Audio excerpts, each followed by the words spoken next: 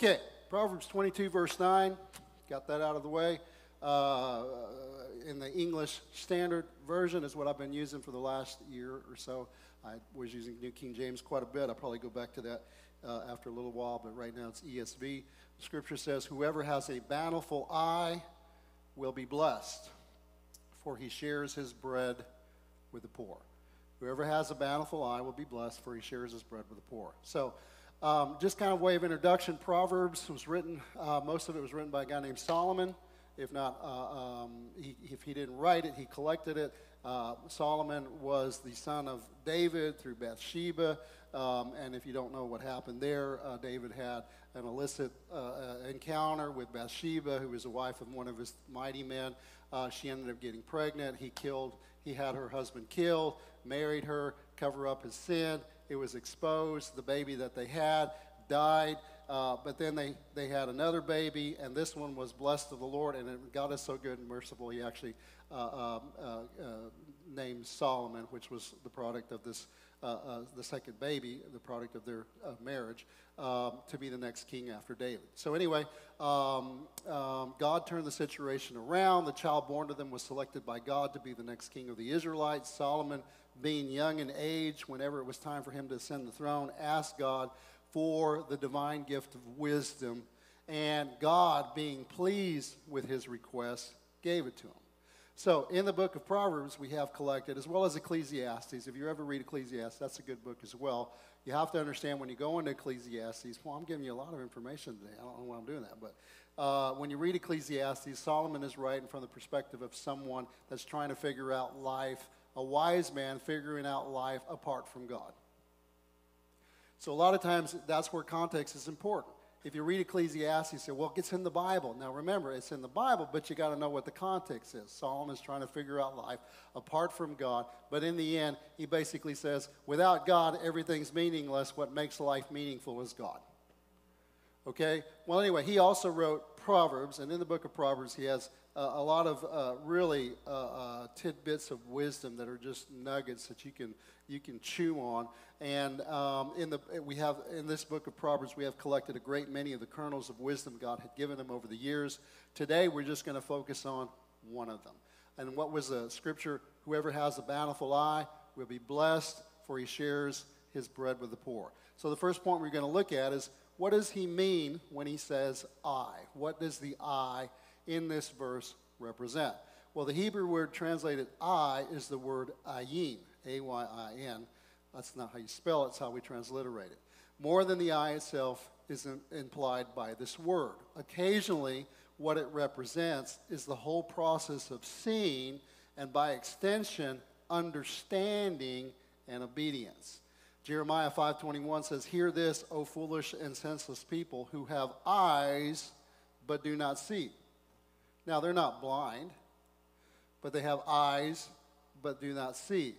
Really, the context is they have eyes, but they don't perceive. They have ears, but they hear not. So here Jeremiah states that the people, although physically able to see and hear, spiritually they're dull and senseless. So we see that the eye can be used to express more than the physical and the natural senses. It's used to express knowledge, character, attitude, inclination, opinion, passion, and response. In other words, the eye and what it represents is a good barometer of the inner thoughts of a person. Therefore, if the eye represents how a person understands or thinks, then what we're really talking about here in this verse is a way of looking at life. We might go so far as to say that the eye represents the filter or the lens that we see life through. See, if you're an atheist, you see through a lens that there is no God. And everything you see is filtered through that lens. So a person that believes in God can see something, and they can interpret and perceive God in that, where a person that is an atheist, they can look at the same thing and perceive that there is no God. They're looking at the same thing, but how they see and how they perceive is determined by the filter that they have. right? So in this particular case, the eye represents the filter or the lens that we can see life through. But the scripture is not just talking about the eye. The scripture says whoever has a bountiful eye. So what kind of eye is it? The eye that we're talking about, or the frame of reference, or the filter that we're talking about, is a bountiful eye. The text says that he who has a bountiful eye will be blessed. The word used to describe the eye, which we now have come to understand as a way of looking at life, is the adjective bountiful. What does the word bountiful mean? What word was it translated from? Well, it comes from the Hebrew word tob, T-O-B. That's not how you spell it in Hebrew. That's how we transliterate it. The Hebrew lexicon defines the word as having desirable or positive qualities, especially those suitable for a thing specified, pleasant, agreeable, or good. So we see that the word tob has a variety of meanings, but the best way to understand a word is from the context that it's placed in. So how do the other translations that I was talking about before render this word? How do they translate this word into English? The New King James, what I was reading is ESV, says whoever has a bountiful eye. New King James translates it, he who has a generous eye. The new NIV, New International Version, says the generous will themselves be blessed. So it understands bountiful and translates it as generous. The New Living Translation says, blessed are those who are generous because they feed the poor. So all these other translations define the word tob as having a meaning of generosity or being generous. So the understanding so far is that the person who has an outlook on life that sees through a bountiful eye or a lens of generosity will act in such a way that reflects that outlook in life by the things that they do.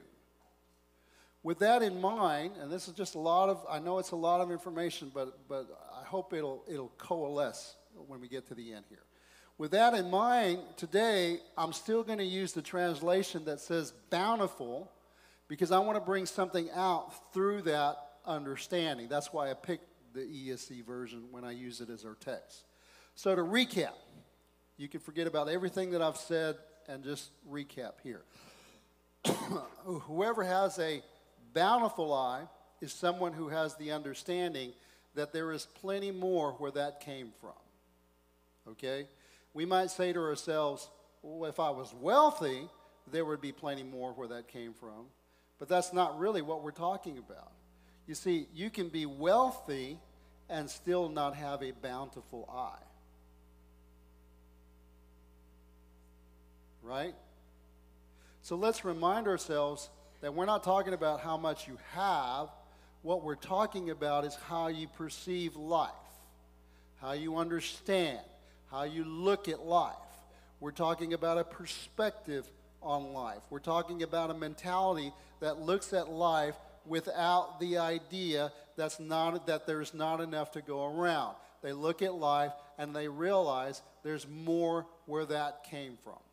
Oftentimes, looking at the opposite of something helps to bring a greater understanding to the perspective you're trying to define.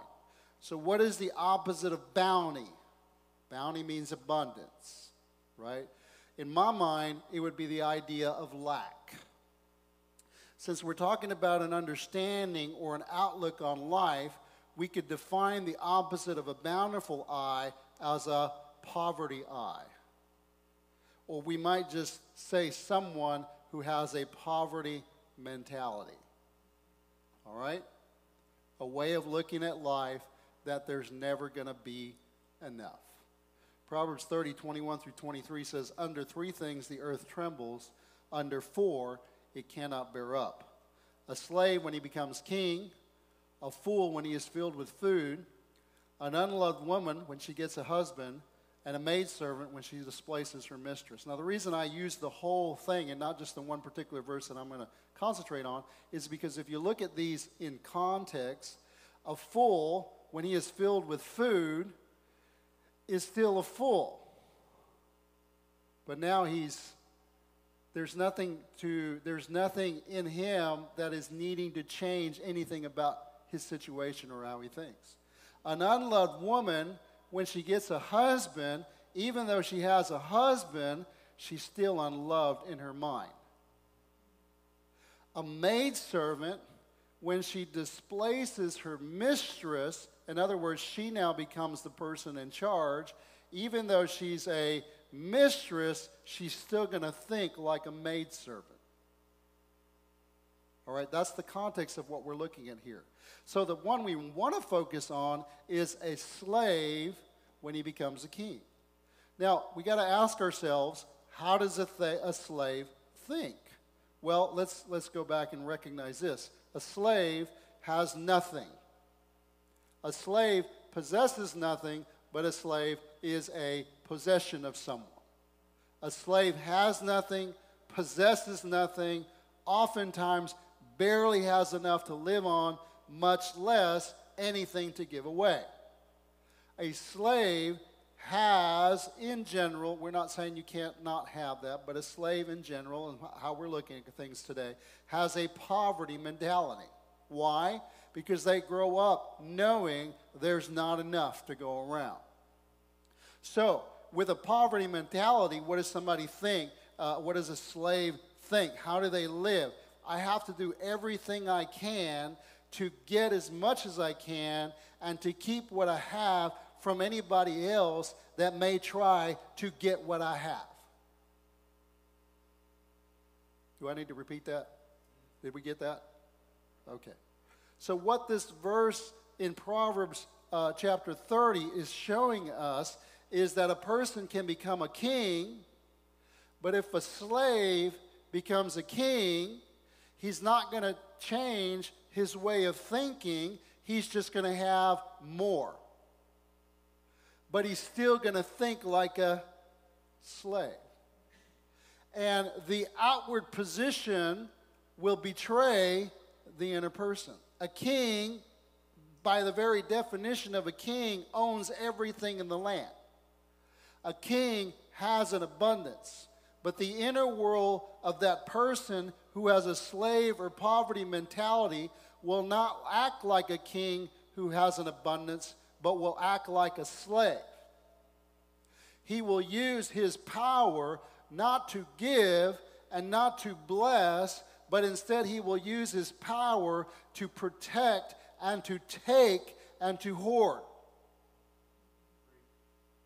So instead of being there to be a blessing to the people, he uses his position and power to get as much as he can for himself. It kind of reminds you of some of what's happening in our current government administration right now. It's not about being a blessing to the people. It's about forget the people. Let me see what I can get for myself. It doesn't matter how much money you have in the bank. To me, it is a revealing a corruption, greed, but much of that stems from a poverty mentality. Okay? So what we're talking about is not a position, but a lens, a way of looking at life. It has nothing to do with who you are or how much you have in the bank. It has everything to do with how you think. Excuse me. When the Israelites came out of Egypt, what did they come out with? And remember, they were slaves. But did they come out with nothing? No, they came out with an abundance. Exodus 3:21 through 22. And I will give this people favor in the sight of the Egyptians, and when you go, you shall not go empty. But each woman shall ask of her neighbor, and any woman who lives in her house, for silver and gold jewelry and for clothing, and you shall put them on your sons and on your daughters, and so you shall plunder the Egyptians. That's what God commanded them to do. And in Exodus 12, it says what they did, 35 through 36, they asked the Egyptians for silver and gold jewelry and for clothing, and the Lord had given the people favor in the sight of the Egyptians, so that they let them have what they asked, and thus they plundered the Egyptians. Now, I want to tell you something. They came out with great wealth. They didn't come out with little trinkets. They came out with an abundance. But even though they came out with incredible wealth, they still acted as if they were slaves. During their wilderness wanderings, God provided for their needs by raining down bread from heaven to feed them. The whole multitude of the people he fed for a period of 40 years. And he did so without fail. Exodus 16:4, and then we'll jump down to verse 35. It should be up there. Then the Lord said to Moses, behold, I'm about to rain bread from heaven for you, and the people shall go out and gather a day's portion every day, that I may test them whether they will walk in my law or not. And then verse 35, the people of Israel ate the manna, and with the understanding, the bread that fell from heaven, they ate the manna that came with the dew every morning for 40 years. Millions of people, without fail, fed every day for 40 years. What was that supposed to teach them? That he's our provider. That there's always going to be enough, right? But what we find is that this whole time, whenever God fed them every day, what they were supposed to learn about God, they actually learned nothing. They said, thank you, God. What do you do for me lately? Because every time they went through something, they didn't say, well, God's our provider. He's provided for us in the past. He will provide for us again. They grumbled and complained and said, we're going to die in the wilderness. Give us meat. Thank you. That's a good segue for my next part here. So Exodus 16:4, and then I already read that. So during those times, the people also had a craving for meat. So God, just like he had done with the manna, said he would rain down quail for the people to eat. Now, think about this. Millions of people, some people estimate 2 million people in the wilderness. And God said, I'm going to give you quail every day for 30 days. Every day. So, remember what he said about the manna? Every day, the manna is going to be there. What did he tell the Israelites? Every day, for 30 days, you're going to get up, and you're going to see quail, and there's going to be enough for you for the day. All right. So you would think to yourself, okay, God's faithful. He said there's going to be manna. There was manna. He said there's going to be quail. So we know we'll get what we need today because it's going to be quail tomorrow. Why? Because God said every day for 30 days there's going to be quail. Is that what they did? No. Right? So they didn't have, because he was going to give it every day, they weren't going to have to hoard it. What they needed would be provided. Yet, what we see them doing when the quail came is this. In Numbers 11, 32 through 33, and the people rose all that day and all that night and all the next day, and they gathered the quail. Those who gathered least gathered 10 homers. We're not talking about Homer Simpson. They gathered 10 homers, and they spread them out for themselves all around the camp. While the meat was still between their teeth, before it was consumed, the anger of the Lord was kindled against the people, and the Lord struck down the people with a very great plague. Now, I used to wonder about this. Why is God providing for the people, and the people are getting what God provided, and then he gets mad about it? Well, because you got to understand what exactly they were doing. See, the problem is we don't understand what an omer is. It's kind of like some of y'all, when you cook, you don't understand what a teaspoon is. Get a whole thing in there, you put it in there. It said, I don't think that's a teaspoon. Oh, yeah, that's a teaspoon. And you measure it out, that's like 10 teaspoons, right? We don't understand what an omer. An omer is a measurement. But remember, God said, I'm going to provide quail for you every day for a month. He's faithful in the past, he'll be faithful again. Yet what they did was when the quail came, instead of trusting God who provided today to provide us again tomorrow, what they did is they began to hoard the quail at that particular moment. Why do I say they hoarded it? Well, if we do a bit of math, what we're going to find is that 10 homers works out to about 1,900 birds that weighed about 475 pounds. You ever gone hunting for birds? If you go hunting for birds, maybe you get 6, maybe you get 10. But can you imagine 1,900? And here's the thing. The worst hunter got 1,900 birds. Because it says this was the one who gathered the least. And I think I had worked it out one time. I forget how many 55-gallon barrels it was. It was 10 or 50. I don't remember. But it was incredible. And this was just on the first day. So what did they learn about God? Nothing. The idea is that this was only the first day the quail were coming, and this is what the people were doing. What had the Israelites learned in the wilderness? As it comes to provision, it seems they learned nothing. Because they were now surrounded by abundance.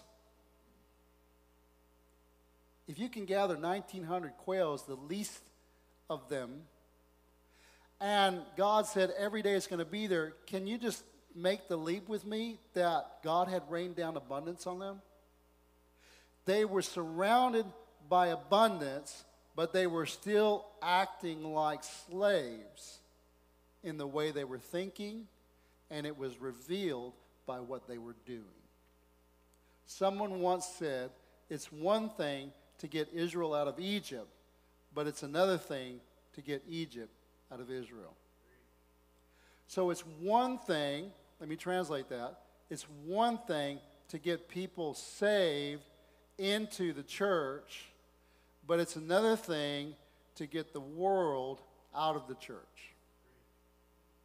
See, what's been happening in the last few decades, and I'm not saying it hasn't happened all throughout history, because it's happened all throughout history, but what's been happening in the last few decades, we've seen it, is that instead of the church continuing to declare the truth of this is the Word of God, this is what the Word of God teaches, not tradition, not religion. We know the church has been guilty of that. I've been guilty of that. That's not what we're talking about. But we're talking about the truths of God's Word. We have, instead of teaching it and recognizing that there is sin, there are things that God is not pleased with, that God does not want us doing as Christians. Instead of doing that, excuse me, I'm sorry.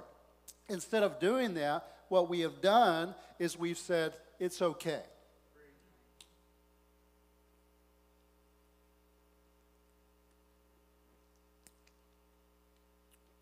We've accepted, and let's go back to our text. We've accepted the idea that, hey, it's a slave mentality. We're not going to get rid of it. Why fight it? Just embrace it. No, that's not right. Now, we're talking about worldliness, but really what we're concentrating on today is we're concentrating on the poverty mentality and a bountiful mentality, okay? So, in Joshua 1 and 8, it says, this book of the law shall not depart from your mouth. What we're talking about is we're talking about the Word of God, but he's talking to Joshua when he says the book of the law shall not depart from your mouth, but you shall meditate on it day and night, and be careful to do according to all that is written in it. For then, what then?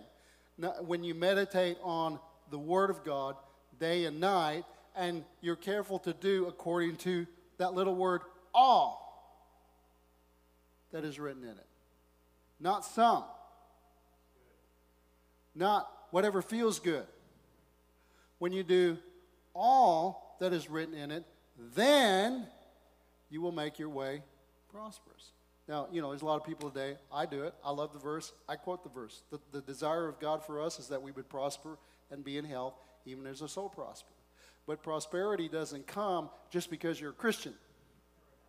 Prosperity comes as we submit ourselves to doing the will of God in our life. And what is the will of God? Where is it found? In the Word of God, right? I'm a Christian, but I don't believe in tithing. This really isn't about tithing, but it's part of it, you know. Yeah, I don't believe in tithing, right? I don't have enough money to tithe. Well, you know, are you thinking in terms of a natural mentality, or are you thinking in terms of a biblical mentality? Okay? Maybe if you do things without a God to back you up, without a supernatural God that releases His power through His Word into your life, as you do what the Word of God says, if you continue to think like people in the world thinks, you'll never have enough. And God never said, if you have enough, give. He never said that. It really, if you read the Bible, it's give, and then you will have enough. Right? Now listen, we don't start out giving if you have, you don't start out giving all your check away. Now, when do you give all your check away? When God tells you to. But that's really not wisdom to begin with, right? What you want to start practicing is you want to start practicing giving by doing what God prescribes, and that's the tithe. Tithing is our ABCs to financial blessing.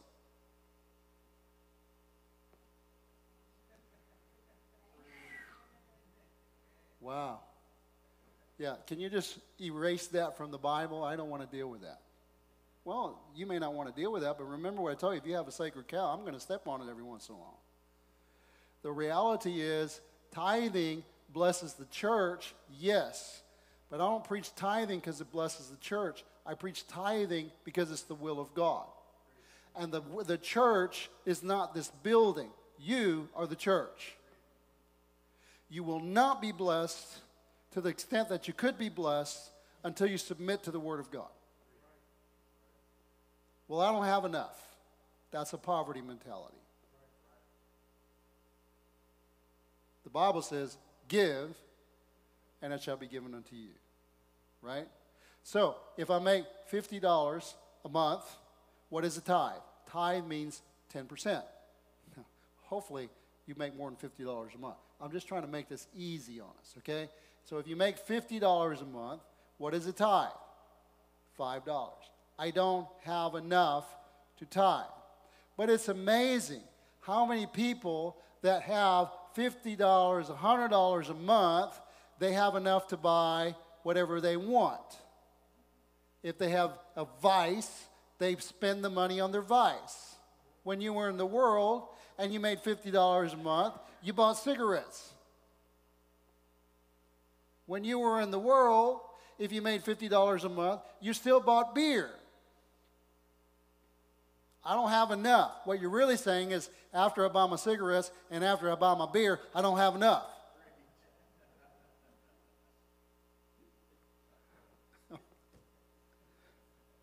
Right? But it's amazing how when you want something, you have enough. You have enough to buy that little toy you wanted. You have enough to buy the gun you wanted. You have enough to buy whatever it is that you want, you have enough. Because the bottom line is, you will find a way to acquire what you value. And I guess what I'm trying to get you to understand is, when you value God and you value the Word of God, and see what God was teaching Joshua is, don't just read the Word, meditate on it, think on it, chew on it, fill your mind with it. Be not conformed, but be transformed by the renewing of your mind. The Word of God will change the way you think. It will birth faith in you to begin to believe God to do something that you couldn't do in the natural realm. It doesn't work. It doesn't make sense. It doesn't add up on paper. Well, we serve a God that doesn't add up on paper. You hear what I'm saying? And what you'll find is that, well, I'm gonna give it a try. Well, that's what the Bible says. The Lord says, test me in this. But you have to have a different mentality than, well, I gave $5 this week and I couldn't make it this week. No, you have to look at it like sowing a crop. You have to be committed to the crop. How long does it take to sow a crop, Marty? 4 months, 6 months? Okay, 2 months, could be 3, could be 4, right? So you committed to sowing that crop. You can't just like, well, I'm going to plant a seed today. Nah, I'm hungry. I'm going to dig the seed up and eat it. Oh, it didn't work for me last week, so I'm not going to be committed to the seed. No, you got to be committed to the Word of God. You got to be committed to doing that. And when you do that, God is faithful. Listen, it's not the church that's going to meet your needs. It's God that's going to meet your need. Well, how's he going to do it? See, that's where everybody struggles. I don't know. I wish I could tell you how he's going to do it. I try to figure out how he's going to do it. And I've been a pastor for a long time, and I've been a Christian since 1985. That's 37, is that 37 years now? No, that's 38 years now I've been a Christian. And I still haven't figured God out. I haven't figured out how he's going to do what he's going to do. But I can tell you that he's faithful. And what you will find is that you begin where you're at, doing what he said to do. But everything has to be done in faith. See, the Bible is not a formula that we work. It is the principles and the promises of God that we put our faith in. We put our faith in the Word of God, not because of the Word of God, but because of the God who gave the Word. And he's faithful. Okay? And what happens is that when you find out and you're faithful to do what God says to do, and you recognize the provision of God, it's supposed to change the way you think. And when it changes the way you think, you begin to realize that there's plenty. I don't have to worry about how I'm going to make the end of the month. I don't have to worry. It doesn't mean we become frivolous. It doesn't mean we become foolish. But we don't have to worry about how things are going to work out. God is faithful. And if God says, I want you to give this here, we can do it. Even if it's what we need to be able to make the end of the month. If we need this, but God says, no, I want you to give it because I have something for you. You can give it knowing that if God said to do it, he will back it up. Now, that doesn't come overnight. It comes through faithful obedience to the Lord, doing what he says and recognizing over time that God is faithful. And then it frees you to be a channel to do whatever God wants to do in your life. All right. Romans 12:2, do not be conformed to this world, but be transformed by the renewing of your mind, that by testing you may discern what is the will of God, what is good, acceptable, and perfect. 2 Corinthians 10:4-6, for the weapons of our warfare are not of the flesh, but have divine powers to destroy strongholds. Where are these strongholds at? We're not talking about powers and principalities and rulers. We're talking about here. It doesn't work. I don't believe it's going to work. It can't work. I don't have it. It's impossible. It works for other people, but it won't work for me. What those are is strongholds. And Paul says the Word of God, the weapons of our warfare, destroy arguments, every lofty opinion raised up against the knowledge of God, and takes every thought captive to the obedience of Christ. That thought right there, that is not one that's going to help me to do the will of God in my life. So I've got to learn how to transform that thought into one that is kingdom-minded. That's what Jesus did with Peter. When Peter said, you're not going to the cross, he turned to him and he said, get thee behind me, you lying devil. He didn't quite say it like that, but he said, get thee behind me, Satan. What was happening? Did Peter have a demon in him? No. But his mindset, his way of thinking was not a kingdom mindset. It was a demonic stronghold. And Jesus was dealing with that in Peter's life. Because Jesus was telling him, this is why I came. It may not make sense to you that were born in the world, but this is the will of my Father, and I'm committed to do the will of my Father. So obviously the correlation for us is that we can be a Christian, going back to our text, but still have a way of thinking that doesn't reflect the God whom we serve. We can be a Christian and still have a poverty mentality.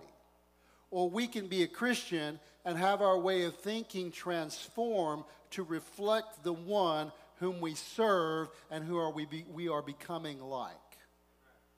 We can have a bountiful eye. We can have one because we're in covenant with a God in whom there is no lack. We are in covenant with the God who cares for his people. If we have a bountiful eye, it will change the way we see and the way we behave. Now listen, I've told this story before, but it's my experience. It's my testimony, right?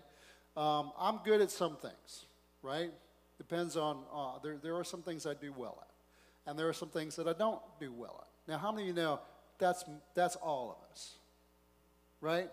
We all have things that we're strong at, and we have things that we're weak at. So one of the things that I was not strong at was saving for the future. Just wasn't my gift. I had a battle in that, whatever the case may be. So what happened was we lived for the day. We didn't live for the future. We didn't live with the future in mind. And there came a day where I wasn't 20 anymore. I'm 45, 50, 55. And now all of a sudden you begin to realize, wait a minute, what if I can't work forever? What am I going to do? What's going to happen? And I began to realize, oh man, I'm 55, I'm 60 years old. I can't change the past, and there's no way I can make up for it. There's no way, unless I have a windfall somewhere, there's no way in the natural realm that I can fix this. Y'all ever have that? Okay. So I'm lamenting, right? I'm like, woe is me. Whoa. And the Lord speaks to me. And he said, Rick, and I know, it's funny, when you have a conversation with God, it's usually for me, it's inside. I don't know if it's my mind or I just know it's the Lord. And I knew what he was talking about. He said, what's my name? Well, I'd been dealing with, whoa, I don't have enough, whatever. I said, well, your name is Jehovah Jireh. I said, what does that mean? He said, it means you're the Lord, my provider, our provider. He said, am I your provider only when you do well? Or is my name Jehovah Jireh, the Lord your provider? Still very real to me. And I said, well, you're always Jehovah Jireh. He said, do I not know, and he didn't quite say it this way, he said, do I not know the end from the beginning? I said, yes, Lord. You're the Alpha and the Omega, the end, the beginning and the end. He said, don't you think I would know that you are not too bright in some areas of your life? I said, well, I guess so, yeah. He said, I knew that you were going to make these mistakes in your life, and I'm still Jehovah Jireh. I don't come to you and say, well, I would like to help you, but because of the way you lived your life, you're not worthy of me helping you. You just really messed up. And sorry, bud, go find some other God. No, he said, I'm in covenant with you. And I'm Jehovah Jireh. I knew what you were going to do. And I've made provision for you. Not just because you did well, but it didn't matter whether you did well or you didn't do well. And my part of the covenant is I am your provider.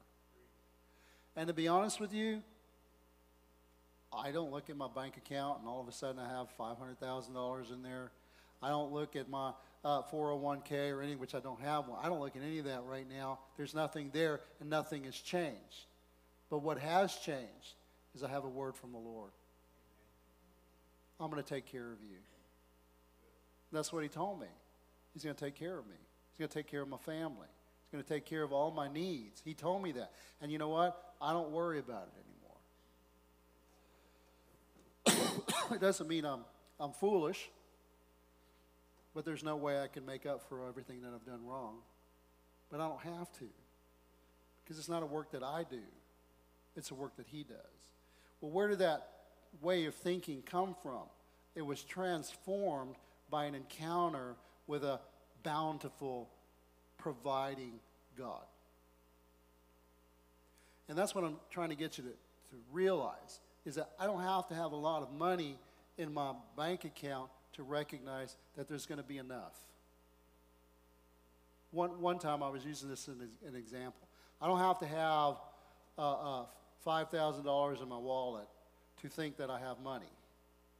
I can have $5 in my wallet. I can have nothing in my wallet.